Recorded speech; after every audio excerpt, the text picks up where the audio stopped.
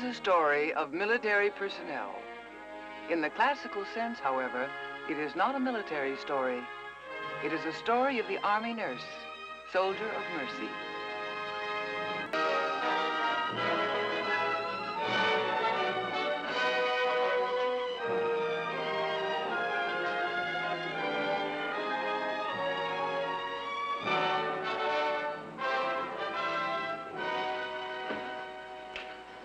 I'm Cheryl Conway. I have a very special feeling about nurses and nursing.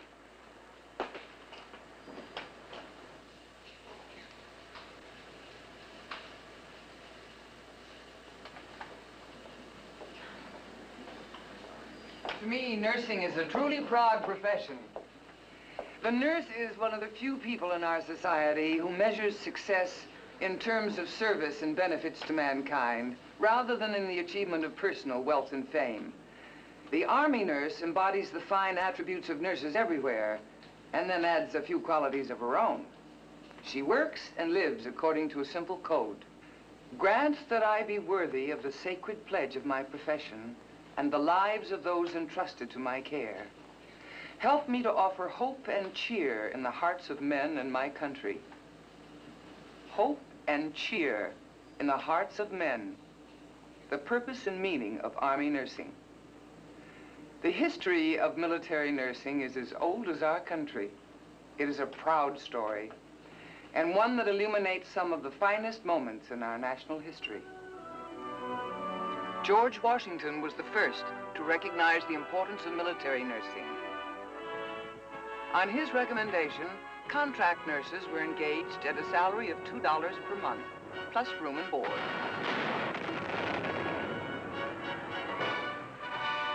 While the rate of pay has changed somewhat, the original need for Army nurses, as expressed by George Washington, remains the same.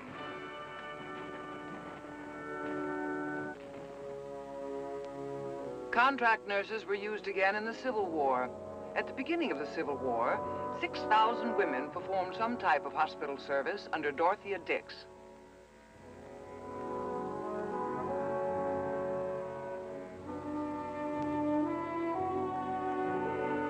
Here again, the record was one of service and heroism.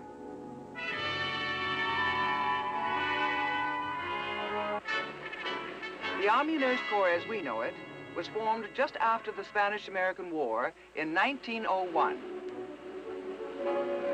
Here, for the first time, professional nurses were used to support the military forces in the field.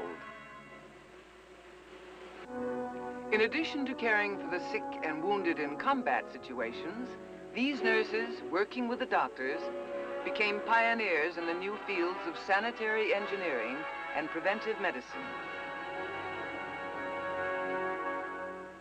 The history of the Army Nurse Corps, in overseas theaters or in wars of our country, is a story of patriotism and devotion to duty. A story that is usually lost in discussions of military maneuvers and spectacular victories. I suppose it is a quiet story, quiet, but it illustrates human capacity for nobility. In World War I, the Army Nurse Corps really came of age. It grew from a meager 400 to a force of more than 21,000 nurses. They served with valor in new and dangerous situations, saving lives and bringing comfort to the sick and wounded. General Pershing bestowed the recognition of a grateful country on these soldiers of mercy who did their job so well.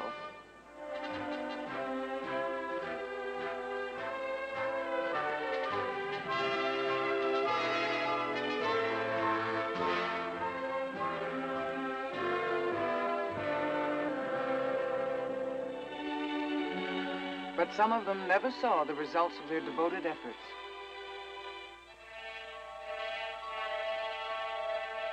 Between 1917 and 1918, 296 nurses lost their lives in the service of their country.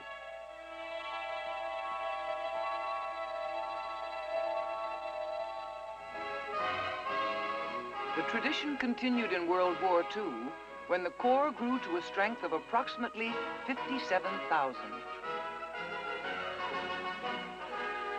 Eagerly they came to offer their services in what was to become the most savage struggle in history.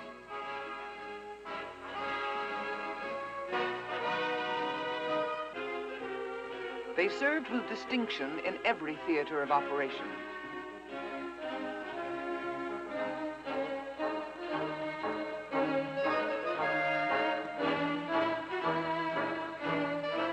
They followed the first assault troops in North Africa. They nursed and sustained the morale of the embattled forces on Corregidor.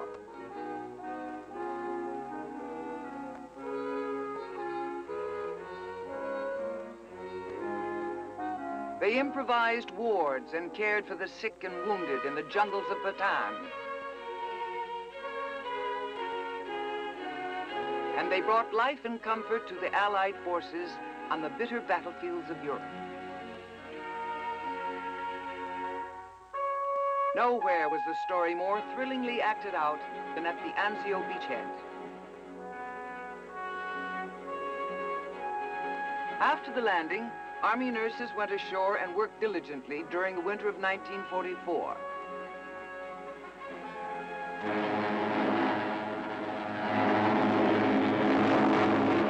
They were there when we needed them. They were there all right. They took the same beating we did.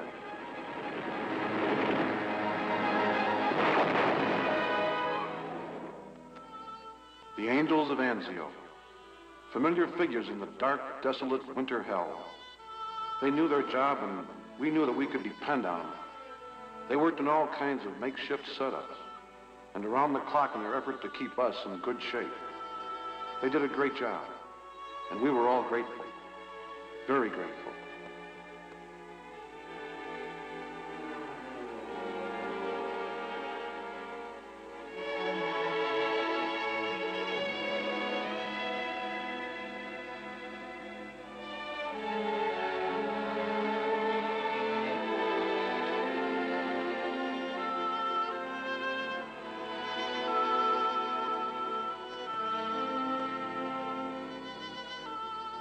The hospital tents were shelled regularly, but that didn't stop them.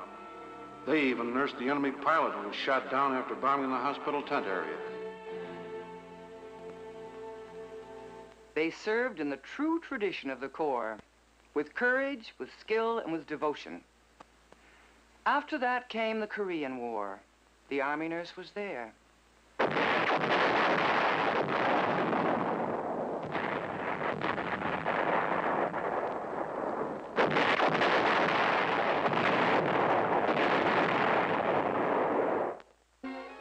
Punch Bowl, Pork Chop Hill, Heartbreak Ridge. Colorful names from the colorless Korean War, where there was one Army nurse when the fighting started. Within 2 weeks, there were 57. Before it was over, the Corps grew to 5,500. 10% of them saw duty in the cold and the wind, the heat and the mud.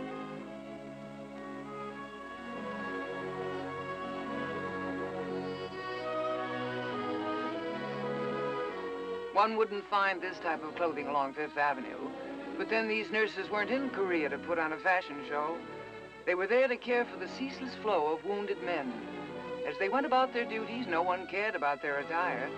As one war correspondent put it, they walked in beauty.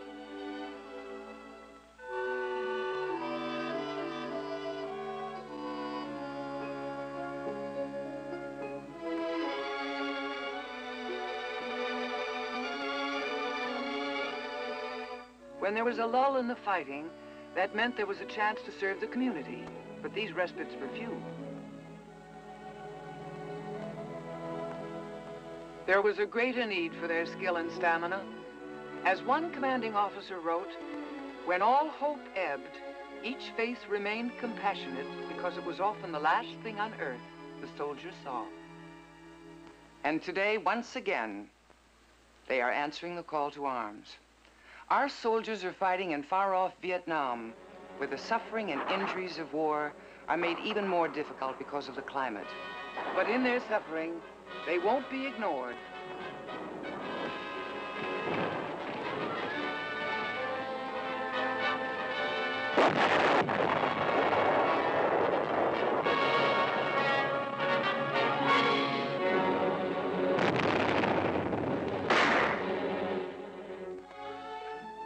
Army nurse is there to heal, comfort, and encourage. The Army nurse is where the action is, in the heat of the tropics, tending to the sick and wounded in tents behind the lines. But tomorrow, these tents could be the lines in the fluid situation of such a hidden war.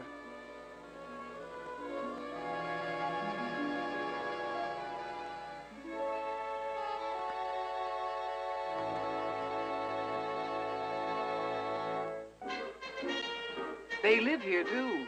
This canvas court is home, no matter how you spell it.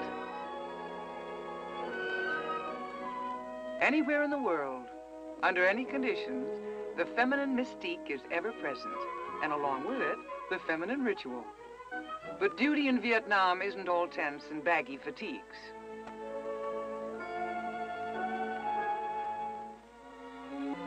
These soldiers of mercy do get to wear crisp white uniforms. As with all areas in the Army, duties vary.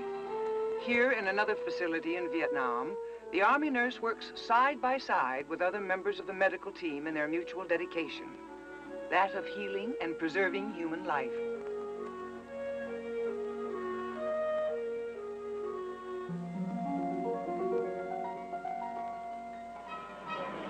The men and women of the Army Nurse Corps, who are near the more urban areas, take advantage of their off-duty time to absorb the atmosphere and the culture of this Southeast Asian corner of the world.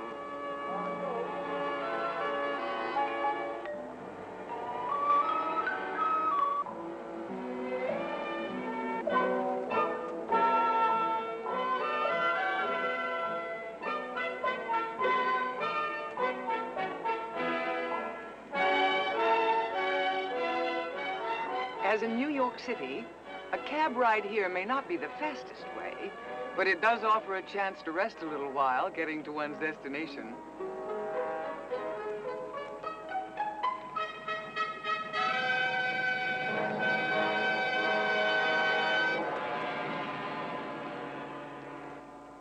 The record they established has become part of our history, a glorious part. Supporting combat troops in their effort to protect our liberty and freedom is the traditional function of the Army nurse. It is not, however, the only contribution she has to offer. The Army Nurse Corps has developed into one of the finest and most comprehensive nursing services in the world. These men and women of the Army Nurse Corps reflect the highest standards in nursing and patriotism.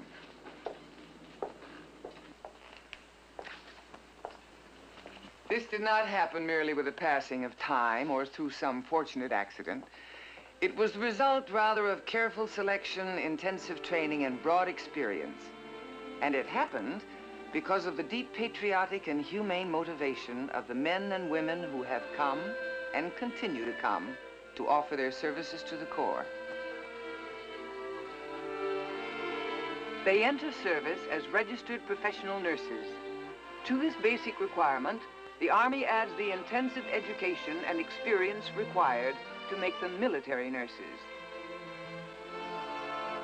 And so they move forward in pursuit of their goal, to help the sick and wounded, and to offer hope and cheer in the hearts of men. This begins at the Brooke Army Medical Center at Fort Sam Houston, Texas. Here the nurse is educated in a variety of military subjects. These include military law, courtesies and customs, information on how to assume the responsibilities of an Army officer, and the new methods used in modern warfare. Their orientation includes the complete range of bedside nursing activities.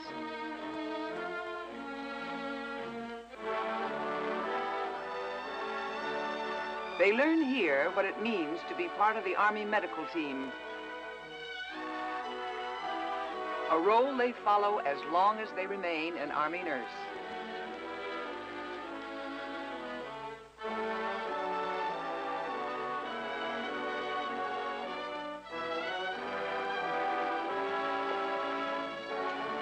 This is where their contribution really begins, their first assignment in a big stateside Army hospital. The hospital is a place of value in the military as well as in the civilian community. Here, in a vast mosaic of small sounds and hurried movements, they practice their art. This includes every aspect of general nursing and patient care.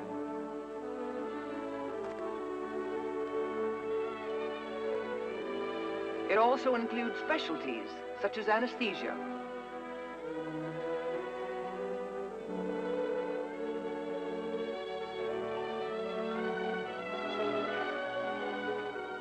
operating room nursing,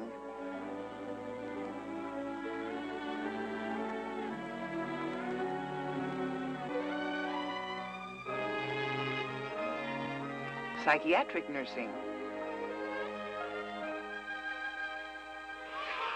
obstetrics, pediatrics, and many others. The range of experience is complete, and the opportunities to serve endless. But the creation of a military nurse includes more than merely providing diversified employment opportunities.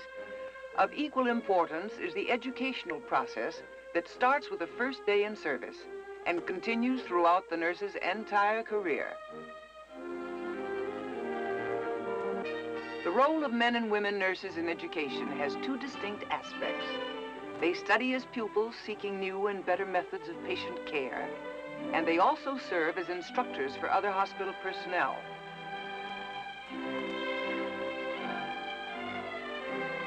This varied experience pays off in several ways. It prepares the nurses for important duties as part of the Army medical team, and it helps them in choosing the specialty they wish to follow in their careers.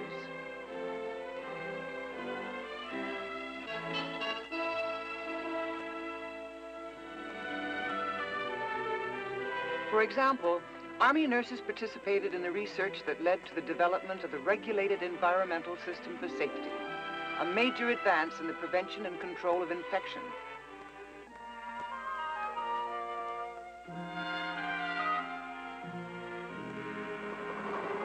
Nurses also made important contributions to the development of the Army's transportable hospital unit. This unit is designed for use in remote or disaster areas and has the potential for both military and civilian utilization. A hospital complete with ward facilities, X-ray, laboratory, and operating room is set up in less than an hour. A new concept and a new atmosphere for Army nursing. And so the benefits of their education and experience move in ever-widening and more comprehensive circles. Nurses also have participated in research in the use of radioactive isotopes in patient care, and in the design of new hospital equipment, such as this circle electric bed, which is used for many types of injuries and diseases. It is especially useful in the treatment of burn patients.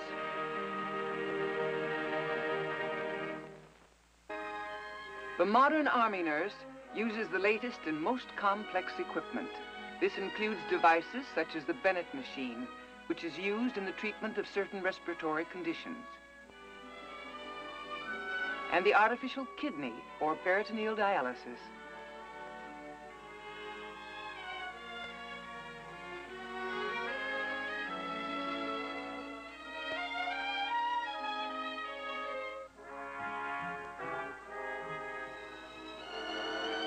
The search for new methods and more effective nursing programs continues in a variety of ways.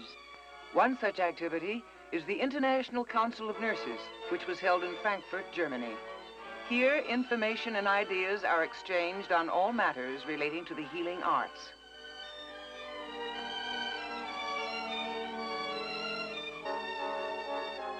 In these international meetings, members of the Army Nurse Corps offer their full and enthusiastic cooperation. Working according to the true purposes of their careers, the Army nurses serve here as teachers, sharing their experiences and knowledge with their colleagues from nursing organizations all over the world, and learning at the same time of what other nurses are attempting and achieving in their particular health programs.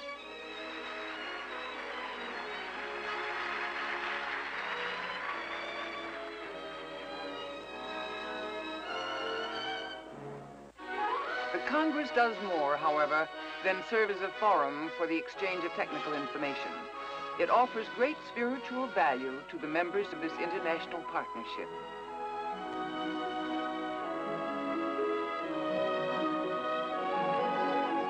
It provides the opportunity for cultural companionship during a visit to the opera.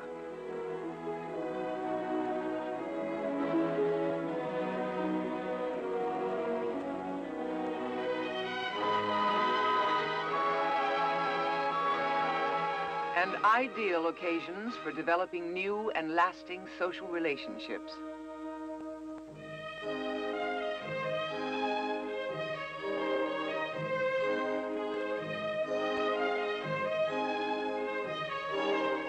Another activity designed to widen and strengthen friendships was a boat trip up the Rhine River.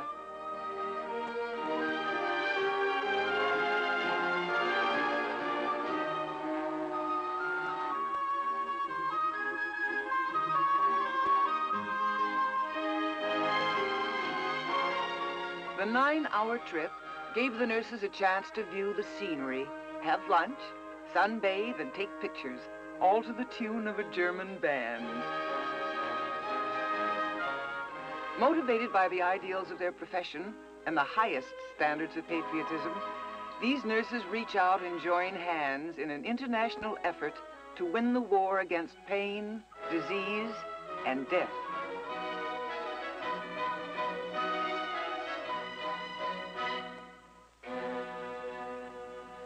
Like many of you, I used to have a pretty set idea on who the nurse is and what she does. The setting was always the hospital or the doctor's office, and the duties never seemed to vary. This is not true, however, of the Army nurse. A study of her duties reveals that all this has been changed. The scope of her duties and the locales in which she practices have undergone many significant changes since the Corps was formed in February of 1901. One of the specialties is Army health nursing. The Army health nurse performs the public health services needed by servicemen and their families. They visit the homes of military families to give care and advice. This service is provided in both the United States and in overseas theaters of operations.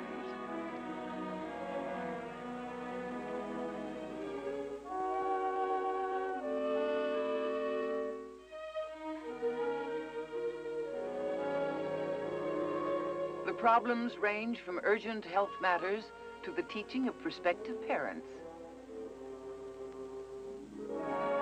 The Army nurse serves anywhere in the world she is needed. This may be in places such as Alaska, the tropics, in Europe, or somewhere in the Far East.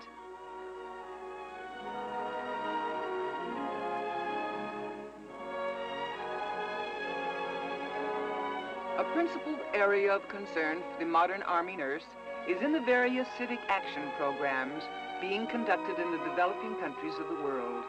They contribute here in a different kind of war. The war against hunger, ignorance, and disease.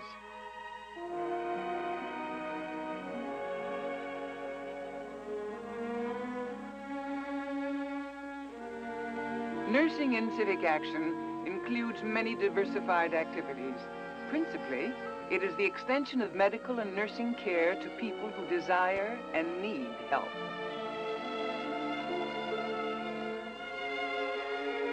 The nurse also provides assistance where natural disasters, such as the Iranian earthquake, which destroyed homes and villages.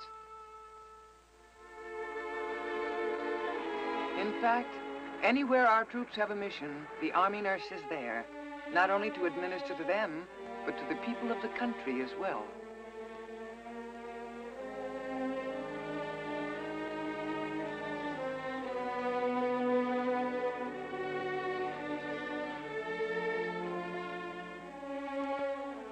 Here in Santo Domingo, the soldiers of mercy are true to tradition as they treat and heal the local civilians. Education of the people in other lands is an important part of the civic action program. This also includes the medical education of health personnel.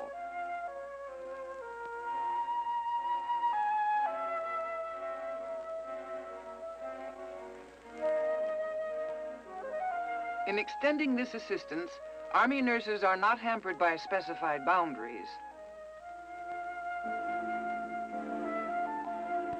They respond promptly when the need exists to the appeal for help found in the eyes of the sick, the weak, and the helpless.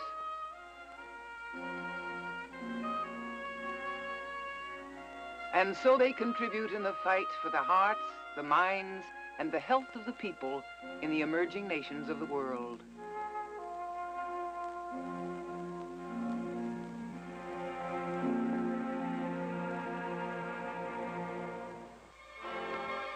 The range of the Army nurses' activities encompasses all of life. They are concerned with the beginning of life, the preservation of life, and with the care of those who fight communist subversion in Vietnam and other areas. And with the protection of the American soldier and his allies in our own hemisphere. The Army nurse has a long and honorable history in the service of her country. Devoted to the betterment of mankind, the Army nurse is truly a soldier of mercy. The meaning and purpose of her life is clear in her every action. Very simply, it is to offer hope and cheer in the hearts of men.